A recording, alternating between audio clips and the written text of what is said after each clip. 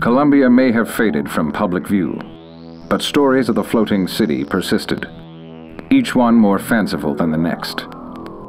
The most well-known was that of the songbird, a monstrous creature that captured the imaginations of people around the world, even spawning this children's nursery rhyme: "Songbird, songbird, see him fly, drop the children from the sky. When the young ones misbehave, escorts children to their grave."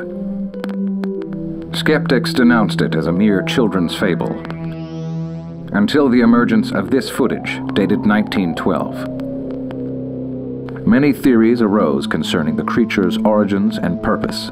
The most widely accepted was that of a watchful guardian, protecting the city from foreign invaders. But the evidence found in the Alps suggests something else entirely. That the songbird's purpose may not have been to keep something out, but something in. This, the Lamb of Colombia. A child revered by all, and yet held captive by the bird. What was so threatening about this child that it required such a monstrous guardian? Many questions remain as we continue to separate truth from legend.